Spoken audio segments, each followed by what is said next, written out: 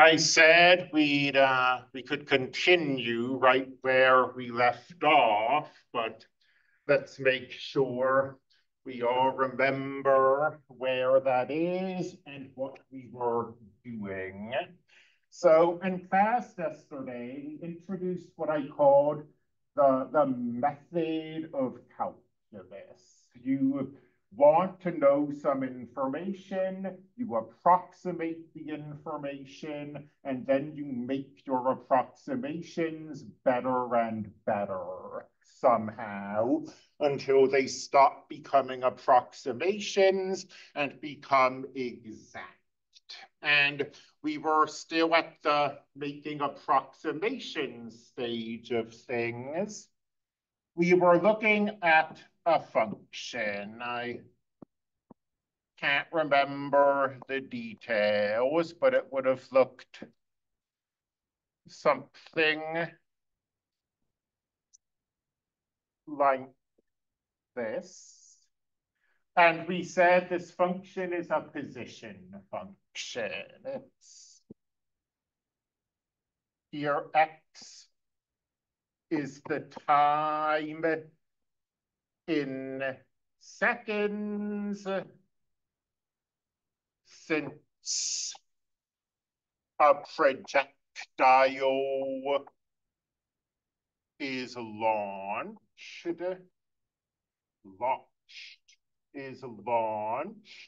and we're using function notation. So this x is the input. And then the output is the height. And again, I don't know if it's likely that people remember sort of equations like this. It's likely that at some point in like a physics classroom or something, you learned equations like this.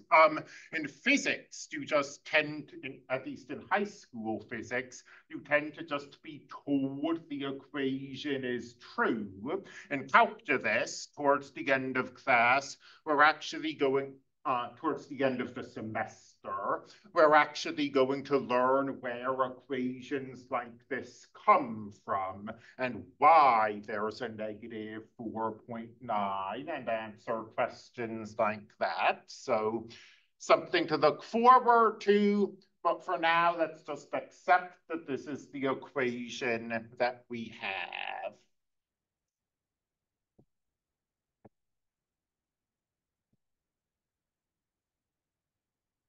And we ask a question. How fast is the projectile moving after 1 second? And well, we don't have a velocity function written on the board. If we had a velocity function like we do in, again, high school physics, we could just take the 1 and plug it in there. But since we don't, we need to try to figure out something else.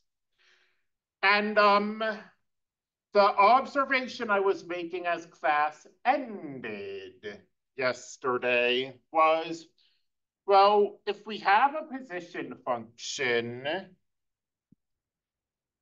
there's something we can do that's related to the velocity.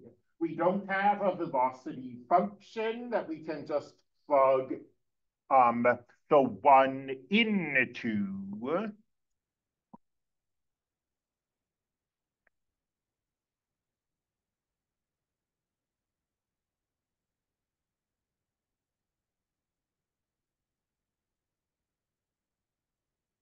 But we can find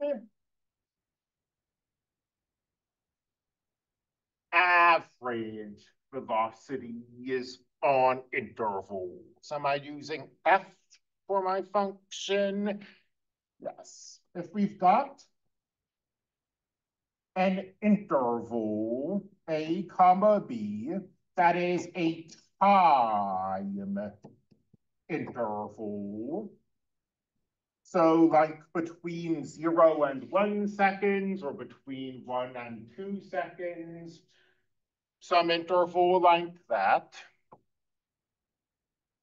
The average velocity is given by this formula.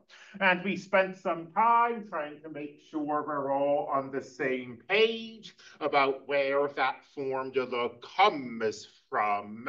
It's just, how much does the position change divided by the amount of time it takes the position to change.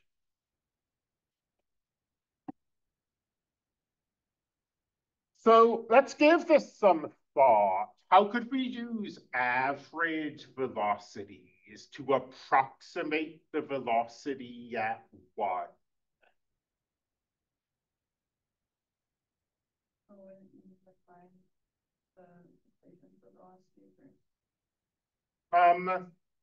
Finding the equation of the velocity is our end goal. It's something we'd like to be able to do, but we can't at the moment. So a good thought, but it's not the thing we can do first.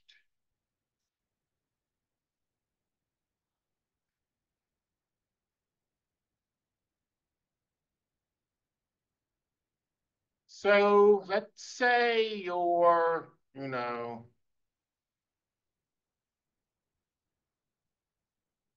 driving down a road. You're driving down a highway. And maybe you're a non-American and you don't know offhand sort of America's traffic laws or speed limits or whatever. So you don't know um, what like a normal speed would be. But you're told that during the third and the fourth hour, your average velocity, your average speed was 65 miles per hour. If that's the only piece of information you know, and then I ask you to guess what your speed is precisely at the third hour, what would a reasonable guess be?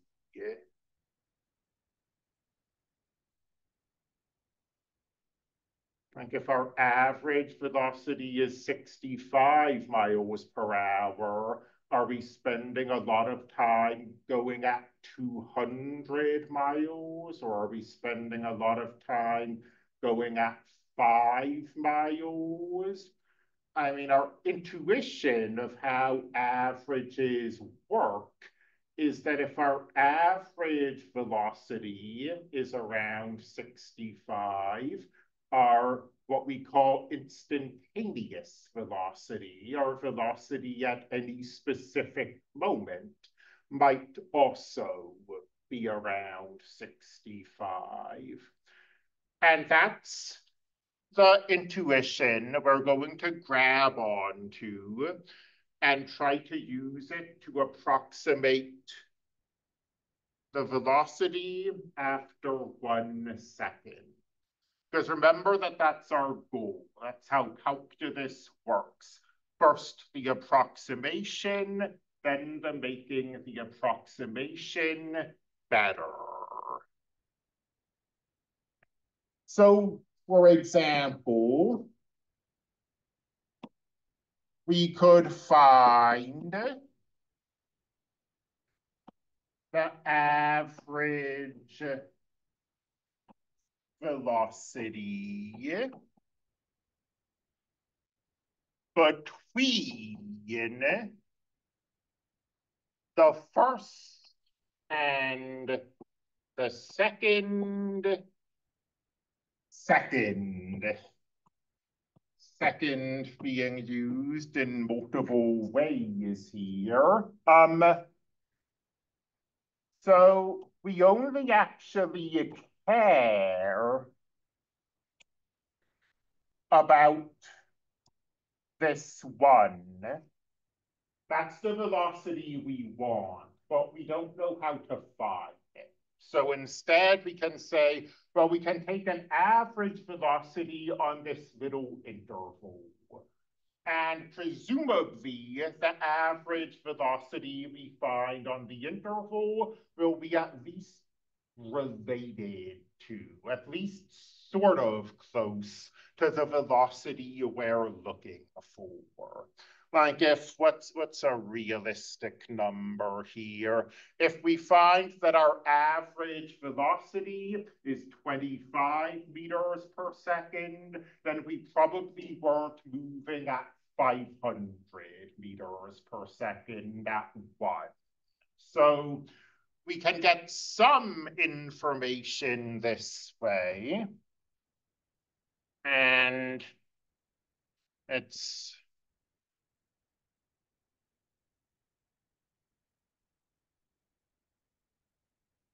unfortunately going to be some rather tedious messing around on the calculator, just because typing everything into the calculator takes like 5 more minutes on this whiteboard, it seems like, than by hand. But let me remind myself of a few things, put a few things on the whiteboard so I'm not constantly forgetting what function I'm dealing with. We'll see if the calculator behaves. The last time I tried to use it, I was getting like these 4-second input delays. That's impossible. If it happens again, we'll figure out something else. But since we're paying for this software, we'll give it a chance to be useful. We're not going to be able to see anything. Okay, not a great sign, but so f of 2, the formula we want is f of 2 minus f of 1 divided by 2 minus 1. Okay, so whatever that was has seemingly fixed itself. Move, this is right in the way of the negative sign. So f of 2 is negative, sort of fixed itself. Negative 4.9 times 2 squared plus 30 times 2 plus 1 minus f of 1, negative 4.9. I'm writing everything. I obviously do understand that 1 squared is just 1, and a lot of this I could do in my head, but plus 30 times 1 plus 1. Just getting a bit of practice evaluating functions at numbers and remembering how that works. So there's f of 2. Here's f of 1.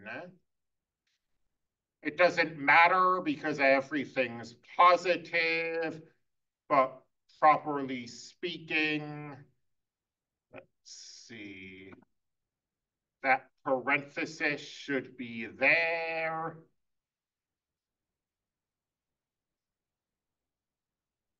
So there's f of 2 minus f of 1 divided by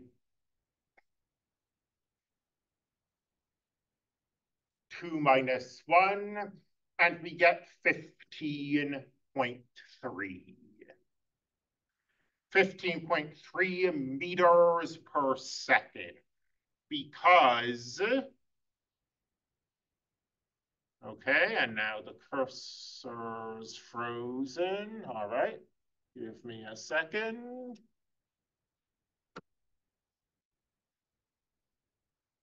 Meters per second, because f of A and f of B are outputs, and outputs here are heights. Outputs are measured in meters. B and A are inputs. Inputs are times. Times are measured in seconds. So we do get meters per second. And 15.3 that was.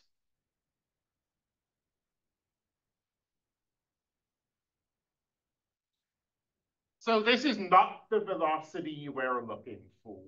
This is an average velocity on an interval. The velocity we're looking for is just the velocity at the beginning of the interval, the velocity at 1. If you do remember your high school physics, this was launched with a velocity of 30 meters per second. So it slowed down to about half its launch velocity over this interval. So this is an approximation. It might be a good one. It might be a bad one. I do not know off the top of my head what the answer we're scrambling for is. But how could we make this approximation better?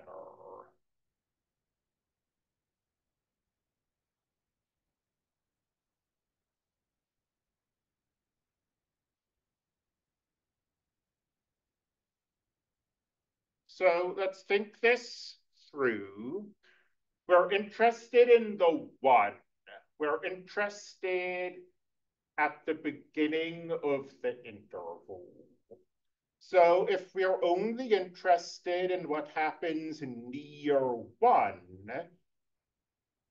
then we're not, interested in what happens near 2. 2 is kind of far away from the value we actually care about. So how could we make this approximation better?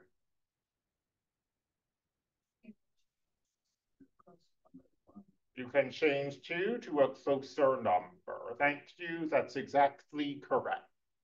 Our velocity changes over this interval, and it's only at the very beginning of the interval that the velocity is what we're interested in.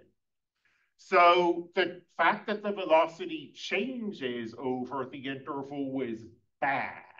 That's what keeps this approximation from being what we want it to be.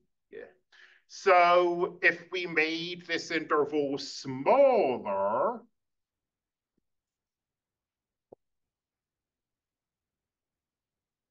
if we looked at an interval like that, for example, there would be less time to change over that smaller interval. The numbers we're looking at are all closer to the number we actually care about.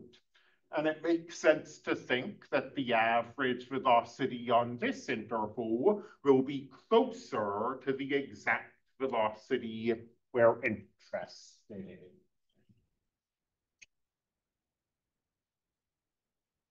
No. That. Let's go back here and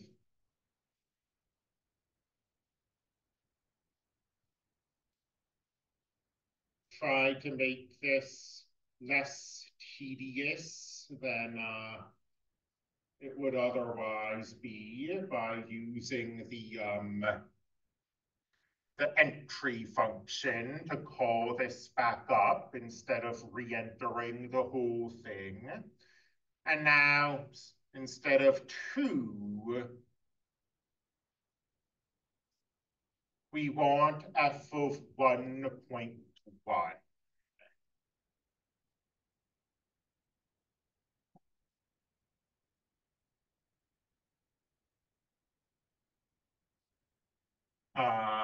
That is an 11, which is not what we want.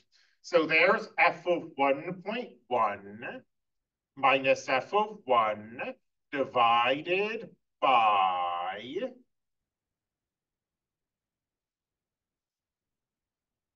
1.1 minus 1, and we get a larger number. We get 19.71.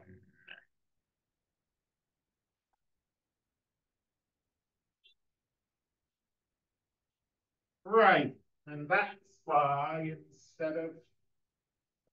spite of the awful heat, other people are keeping the window closed. 19.71.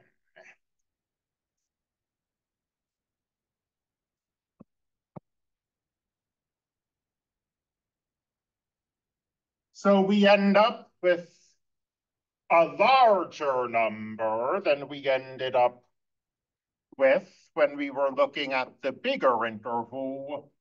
And that makes sense if you think about the physics, because as this projectile passes through the air resistance is slowing it down. So its average velocity on this big interval is smaller than its average velocity on this small interval. That makes sense. It's always a risk for a professor to say that makes sense, I guess. When if you ever like read academic math journals, you'll see it is obvious thrown around a lot, and it's very rarely as obvious as the author thinks. So I guess I don't know if that makes sense. Do people like this? Does the intuition behind it clear? Well, I'm seeing some nodding, some silence. Now, if the intuition behind this is clear, it should be easy to answer the next question. If we want our approximation to be even better, how can we make our approximation even better?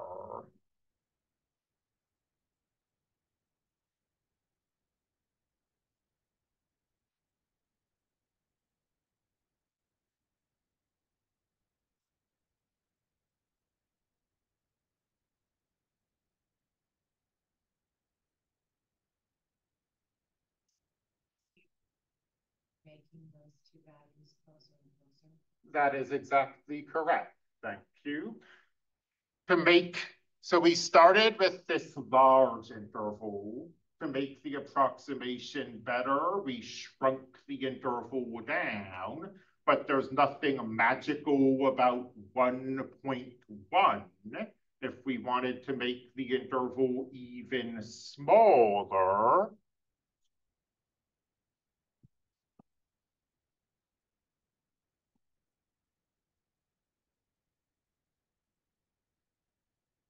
we could do that. And what I'm going to use a feature of our calculator at this point. I'm going to use the table feature. Just because going into that screen and manually changing all of those numbers is going to become tedious if I have to do it a lot. So I want to keep changing the endpoint.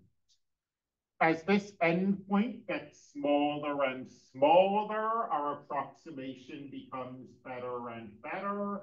So maybe I want to look at like 10 different values and see what happens as those values get smaller and smaller.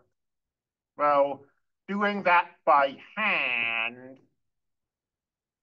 would be extremely tedious. So I think, well, I'm changing the endpoint. So the endpoint's basically a variable, whereas the first point isn't. One is the number I'm interested in. I'm not changing one. I want one to stay put. So let's find the average value on an interval from 1 to x. Um, my notation is a little sloppy here because we've already, properly speaking, used x for something else. X shows up in the function f of x. But our calculator won't let us have more than one variable, and I'm trying to make what I have written on the whiteboard match what you're going to see on the calculator.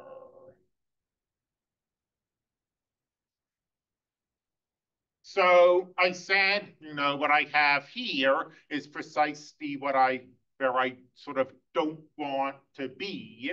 If I have to like copy, do this 10 times, let's say, with 10 different values, it's going to become very annoying very quickly. So what I'm going to do instead is I'm going to go to y equals. You're used to using this for graphing. I'm not going to create a graph, though. I'm going to create a table. F of 1, and now, well, negative 4.9 times 1 squared is negative 4.9. 30 times 1 is 30. So there's f of 1 minus negative 4.9. Lord, the breaking news is never cheerful. Negative 4.9 x squared plus 30x plus 1 divided by x minus 1. And again, the reason I'm doing this is that this is going to let us just keep changing this right-hand value without copying this formula over and over again. And the way to do it, we'll go to table settings. You see it in blue up here. Are you with me? All right. X is our independent variable. We want to change X, and we want to tell our calculator what X is we're interested in. If we select auto, or if we leave auto selected, our calculator is just going to give us this, which isn't very helpful.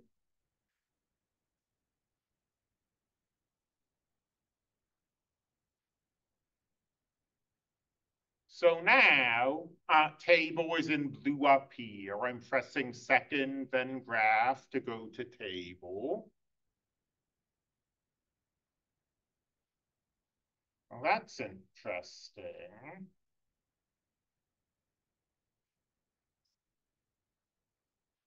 You are correct. You are absolutely correct.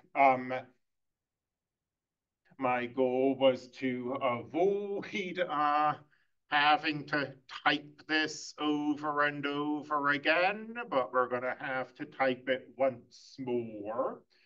So it's x is the bigger number, so it comes first.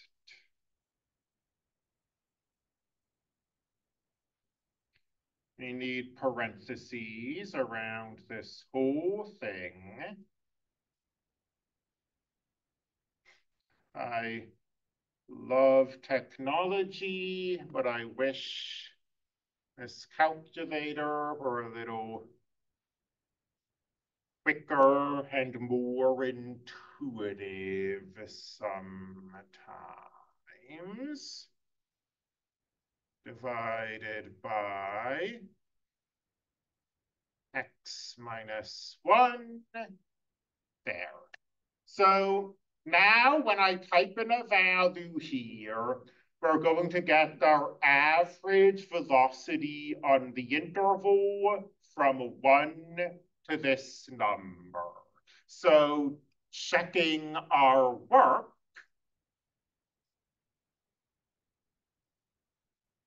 when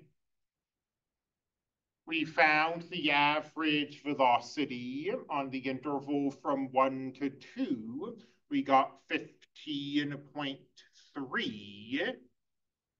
And that's precisely what our calculator is telling us, 15.3. And then when we said, oh, let's make our interval smaller, let's make our interval end at 1.1, we got 19.71. And that's what our calculator is giving us, 19.71. And now, what was the number I decided? That 1.001, the average velocity on this interval,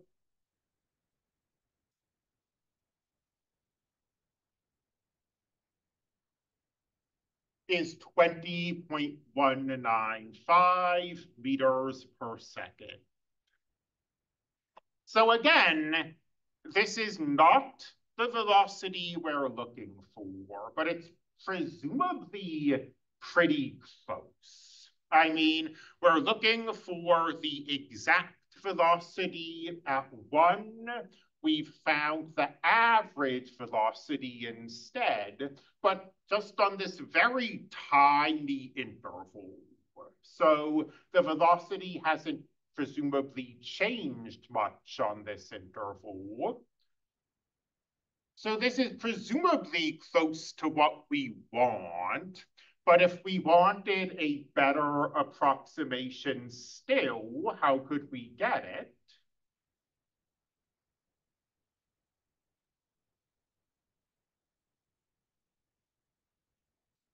Keep making this closer to 1. 20.2.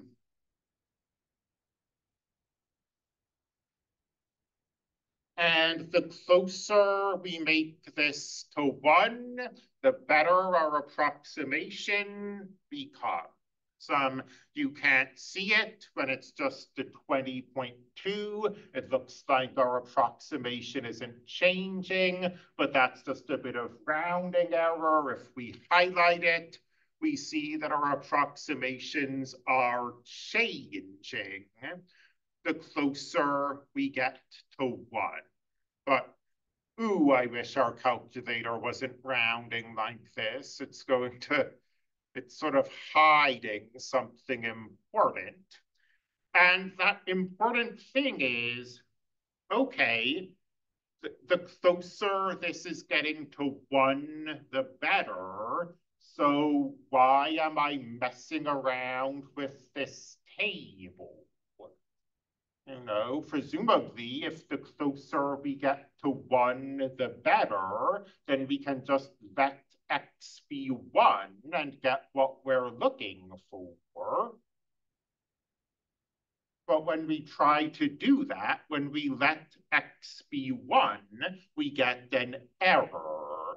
And again, if you're just looking at this table without any context, it looks like something strange is happening because the calculator is doing this rounding, but this is close to 1, but not actually 1, and we get an answer.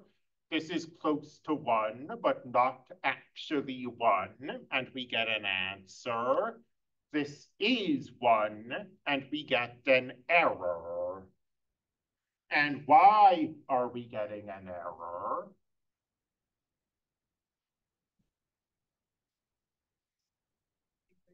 Because we're dividing by 0 is exactly correct. The error is being caused by this denominator. If you let x be 1, then we get the division by 0 error. So here is the situation we are in. We can approximate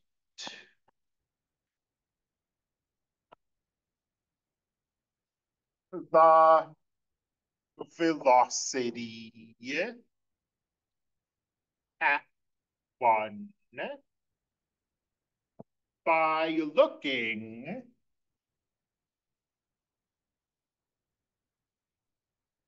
at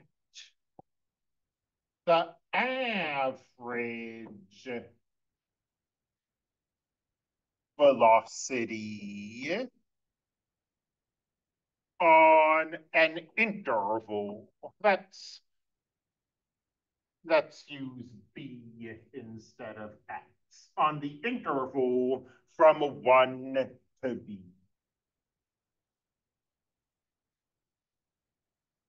The closer b gets to 1, the better that approximation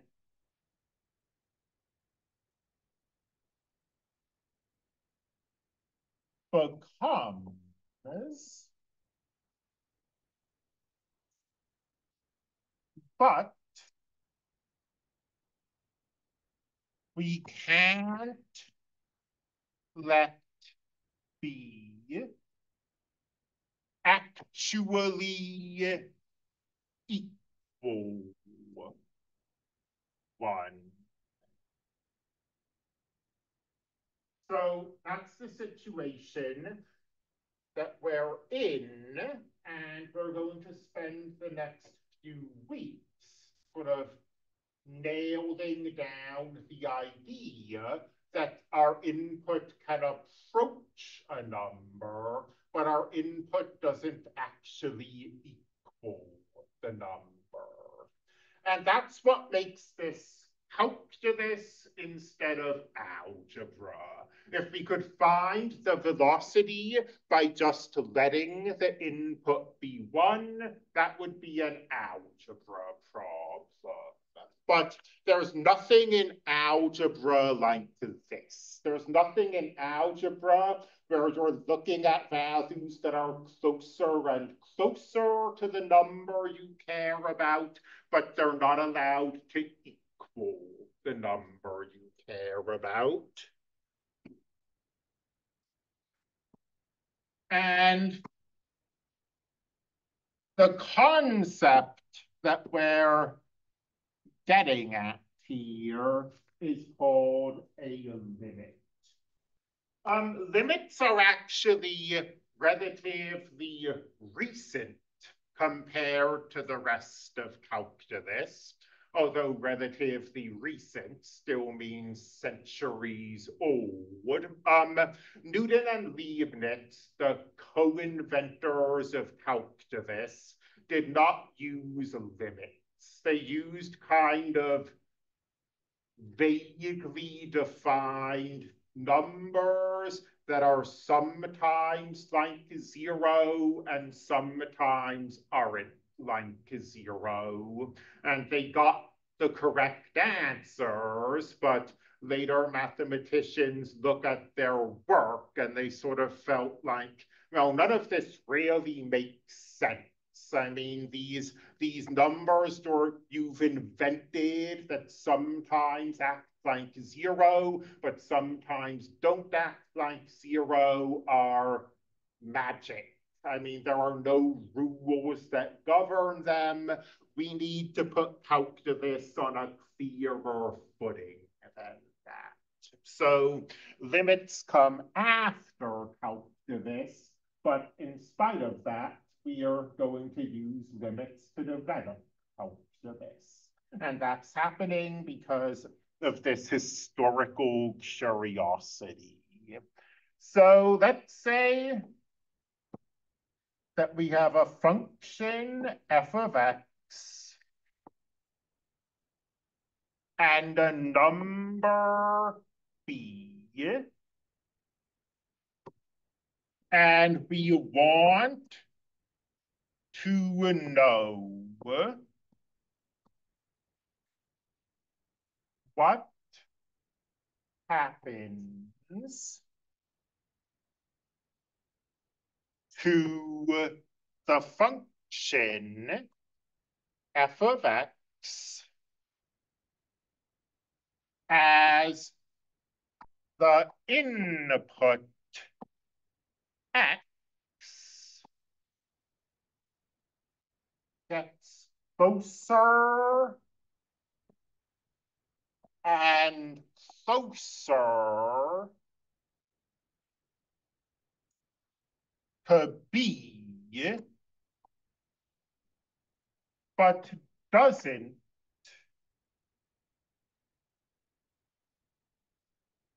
equal b. So precisely the situation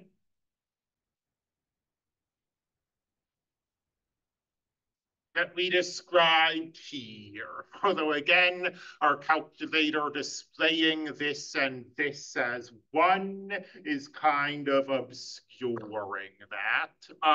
We let our input get closer and closer to one, but our input isn't allowed to equal one because we get a division by zero error as we equal one.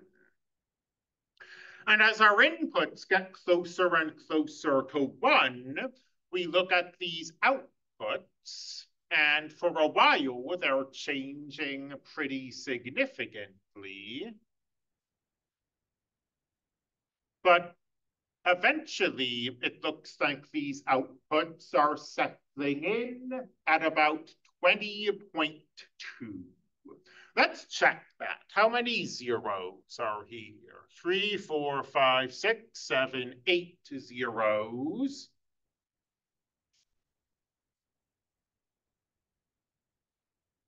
Come on. There we go.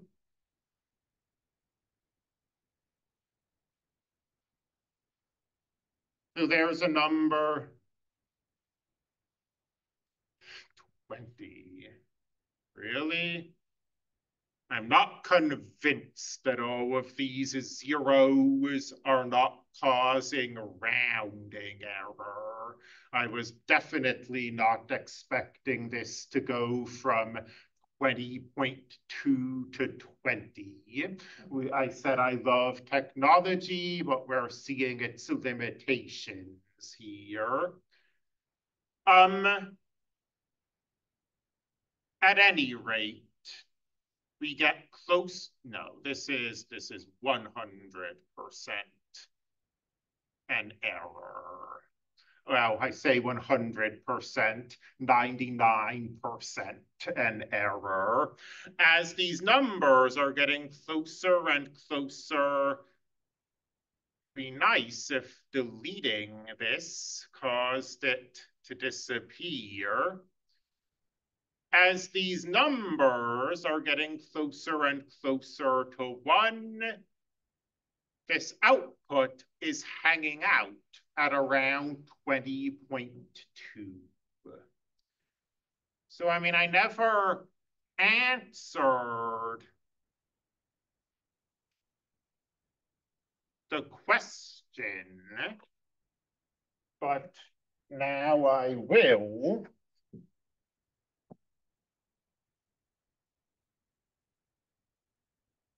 As our approximation gets better and better, it's it's getting closer and closer to 20.2. So it seems likely that the velocity after 1 second is 20.2. Anyway, back to this.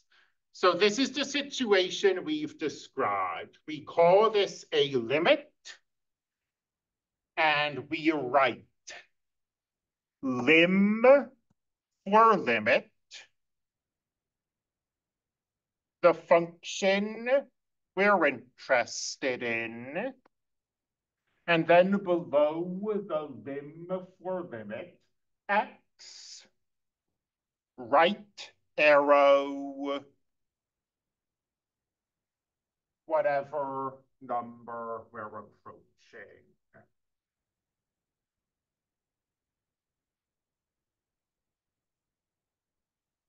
So here we've got, well, it's not f of x we're taking the limit of here. It's this new ratio function. But we're taking a limit as x approaches 1, and we're getting 20.2.